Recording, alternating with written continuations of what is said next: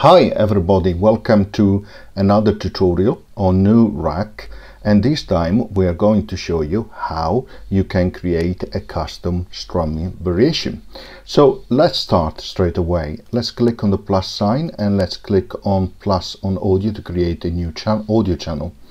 Let's also create a second audio channel in a similar way. Let's click plus on the audio unit effects for the first audio channel and scroll down to reveal the search bar. Click on the search bar and let's choose search for NuRackFX and let's choose the MIDI option like so.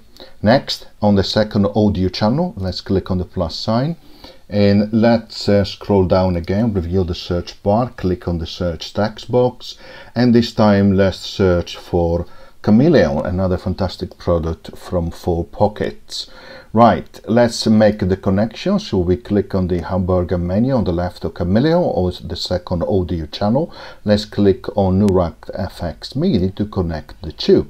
So in this case, the NuRack MIDI effects will send MIDI messages to Chameleon, and Chameleon will receive them because the connection has been established.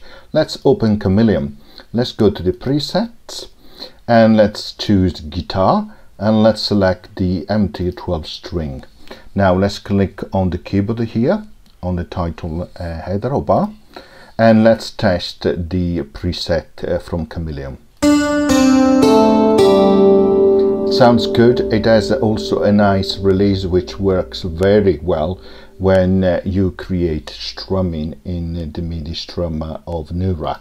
So let's close that and let's also hide the AUM keyboard. Let's click on NuRack.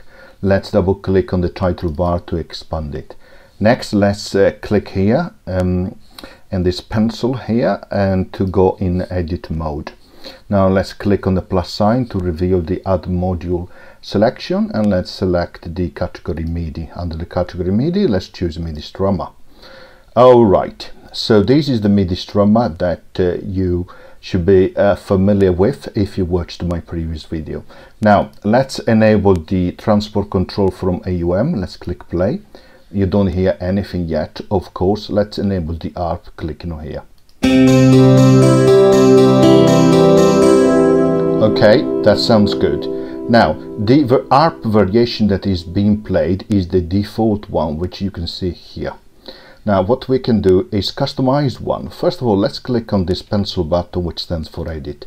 So this opens the ARP variation screen. So as you can see here, you see the default variation, and this is a familiar screen if you use the other application for 4Pockets.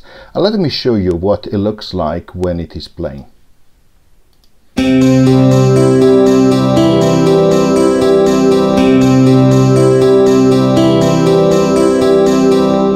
Okay, as you can see, you can use it also when it is playing.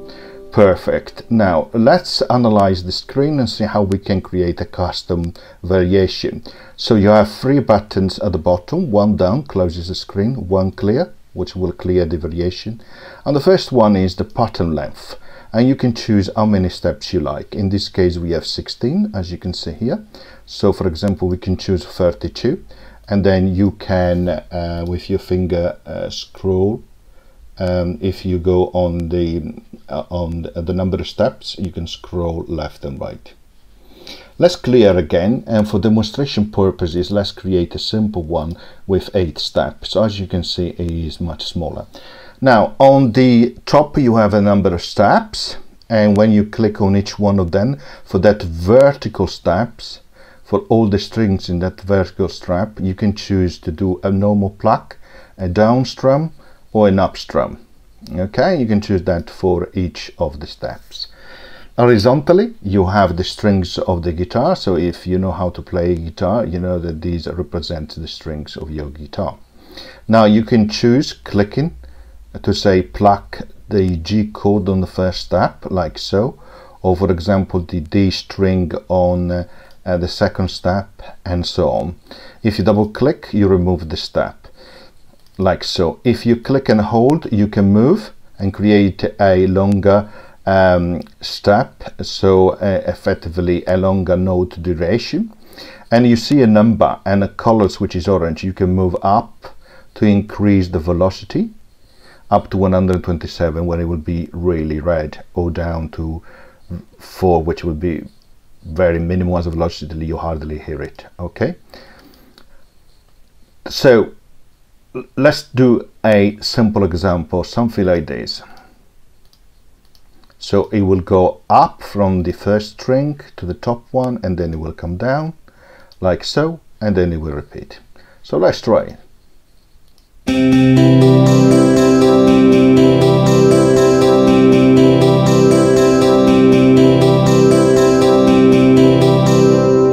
Okay, so let's go back to the Arp Variation edit screen.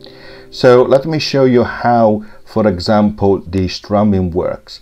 So let's say that on step number 6 I want all the strings to strum all the strings. So let's remove these 2 steps, double click, and let's have all the strings enabled here. We click on number 6 for step number 6, and we just say do me a down strum, and you can see here the arrows are pointing down. If I select up strum, they're going to point up. So as you can see, there's a lot of attention which has been put into the creation of these of the Arp edit screen. Let's click down and let's click play.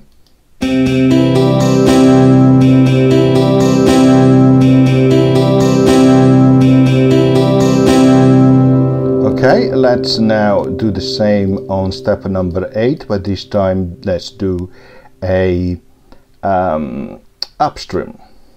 Okay, perfect. Let's play now and choose different chords.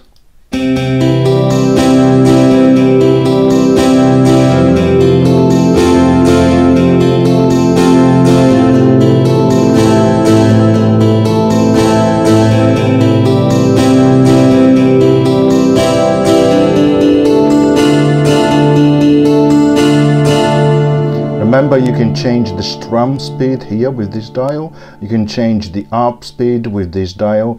The overall velocity, you can change the EI and also the octave. Let me show you also the effect of accentuating a string being plucked. So for example, let's say that I want to accentuate the D string, sorry, the D string. So we click and move up until it gets red. So let's click down and let's listen.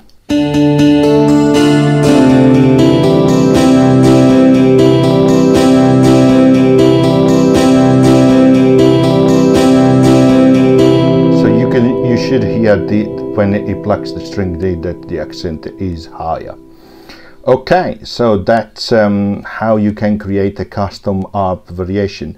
I hope you enjoyed and you find these useful, and enjoy with the fantastic Midi Strummer from NuRackFX, brought to you by 4Pockets. Thank you, see you next time, bye!